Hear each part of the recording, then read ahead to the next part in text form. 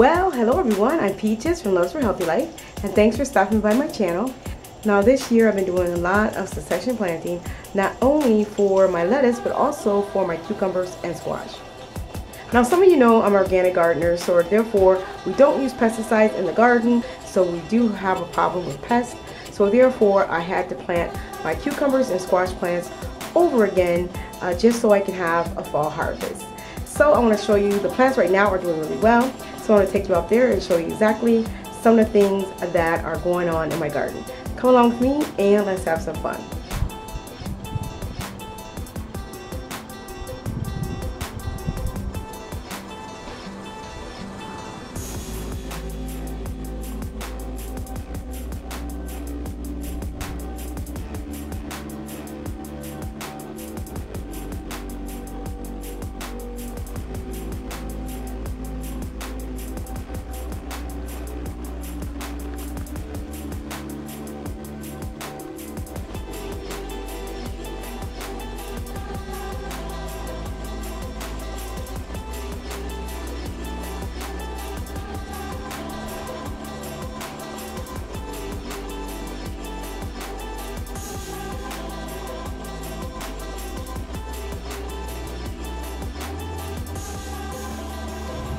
And over here I have some more Listata eggplants growing, and I've been harvesting these this summer, and they taste really delicious.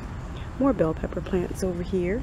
I planted more cucumber plants. There's 2 over here because I want to do some pickling this year, and they're doing really well for August. I've never had this many cucumbers in August. Let's see if I can show you a cucumber. Here's one right here. That's a nice cucumber, and I planted some baby cucumbers right over here.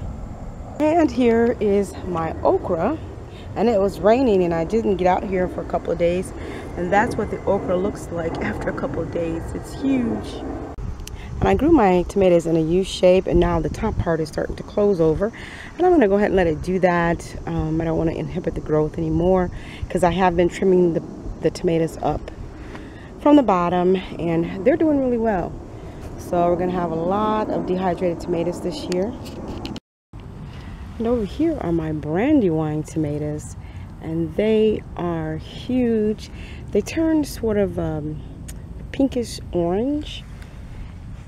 And my basil that's growing underneath the tomatoes, this is Italian basil, and it's doing really well this year. I think I've cut this back so many times and it just keeps pushing out. Another Brandywine. And right over here are tomato Abe Lincolns, and they're doing really well. And it's loaded with tomatoes. We have some purple bell peppers right here. They look so pretty. I like the deep purple color. And peperosini peppers. Here are the giant Ozark peppers. These beans that you see over here, these are the Kentucky Wonder beans. These came up on their own as well.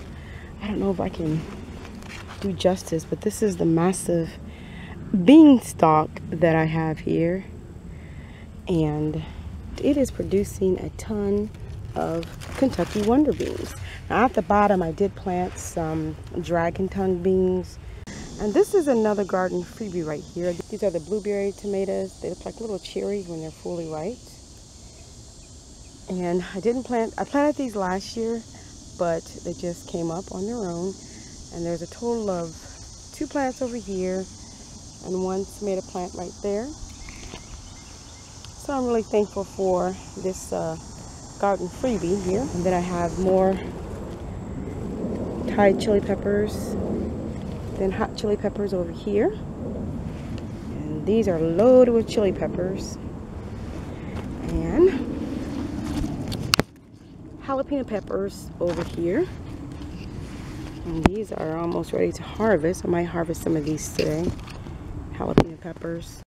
And this is my bush beans that you saw from another video, and these are the Roma bush beans, and we've been picking these all summer long, and these are really delicious. And I have to do another harvest here soon. Actually probably do a harvest today. They're everywhere. So I have bush beans here. Over here, some corn. It's doing pretty good. And this is some tomatillias that I planted late. Some purple pod beans right here. These are the purple beans. That's what they look like. And these are more jalapenos. These are huge, getting really big. More Thai chili peppers here. And this is a Marconi peppers. And over here in this circular bed, I have more peperocini peppers. My dinosaur kale that stands over 3 feet tall that's starting to come back. Lemon balm, oregano. More peperocini peppers over here. Eggplant that's coming in. Marigolds. These are more jalapeno peppers over here. More jalapeno peppers over here. And my jalapeno peppers are doing really great this year. And this is another Listata eggplant over here. More marigolds. And more peppers over here. It says lipstick peppers, so I guess they get like a little point at the end. So let me get a big one over here. That's what the lipstick peppers look like. Over in this circular bed, I have more bell peppers, lemon balm that I cut back several times, and it is just an amazing plant that you never have to plant again once you start it to growing. I just love the lemon balm, makes great teas. And then over here I have more of this awesome Italian basil, and these leaves get so big you can actually use them just as lettuce on your sandwich. Has a nice taste. And over here are the Scotch red bonnet peppers, and over here are the, I'm gonna put a link to the name of these peppers. I think they are Farorella. I don't even know if I'm saying it right, but yeah, these peppers look amazing. And more Scotch red bonnet peppers, and more eggplants over here.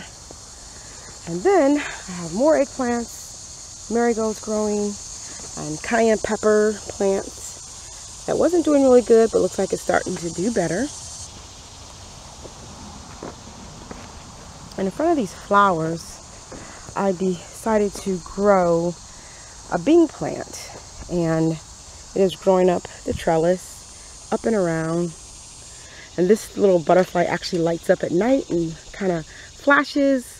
I really enjoy the butterfly. I have a couple of these in my garden. And I have a squash plant coming in right here. And the bean plants, I'll put a link to the name of these bean plants. They're not a green bean, they're actually a bean, and you actually eat the bean. It's like a purple bean. I have some ground cherries coming in right here. So right over here, I'm going to be planting these snow peas, and this is for the fall planting. And this is where I had my cucumbers that just didn't do well. So hopefully these snow peas will help bring back some nitrogen to the soil. So I'm going to go ahead and plant these today. And over here where I had my zucchini growing, I just planted these stringless bush beans for the fall. And these particular beans you can pick as regular beans, or you can wait till they dry, and they're a deep chocolate bean. So yeah, they look like that. Look like this, so you can actually dry them out and cook in a soup or like a bean soup, and or you can just eat them as a green bean, as long as you don't let the seeds get too large. And this is an update on my snow peas that are growing in, and I cut back that sorrel right there, some lettuce over here. And this is my moringa tree, and I have several of these growing in my garden, and we've been harvesting the leaves off the moringa tree. It is really delicious and very nutritious. And these are the beans that I planted, and they're coming up really well. Looks like every seed germinated. Some more basil right here. I believe this is the cinnamon basil. Banana trees throughout my garden, and I'm getting ready to separate this banana sucker. There's 1, 2 banana suckers on this tree, so I'm gonna pull those off. Have some projects that I'm working on right here with these planters, galvanized steel planters. I'm doing some projects. Gonna be cleaning out this raised bed. And this is my sea of watermelon plants. And I think I only have like 3 or 4 plants over here. Then I have some squash right there, if you can see that. It has flowers on it and baby squash growing. So I'm carefully walking through my watermelon patch, and there's a little baby one right there. And you really have to be careful because you don't want to mash any of your watermelon. And there's a larger one right there, and this is a Wyatt giant pumpkin plant. This is my second go around for the pumpkins, so we'll see if I get any pumpkins now that fall's starting to set in. Here's another pumpkin plant over here, and the leaves are getting really big, and there's some flowers that are on there, so we will see. And this is another Wyatt giant pumpkin. So my grandkids will be really excited this year to pick their own pumpkins. And over here is the antique Cinderella pumpkin plant. Well, I'm trying to call it a day, but these Roma bush beans are not having it. So I still have a ton of more bush beans to harvest. And this basket is about 6 inches high by about 14 inches long. And it's almost full with the bush beans. So I still have more to harvest here. Well, here's my harvest of green beans for today. Tomatoes, basil, some peppers, and bell peppers, cucumbers, eggplants. Hey, what's up, YouTube family? My wife and I just finished about an hour here in the garden. Here's our harvest. One thing that came to me is on my birthday, which was yesterday, that eating organic and healthy, and I feel great. Being a dad and a grandfather,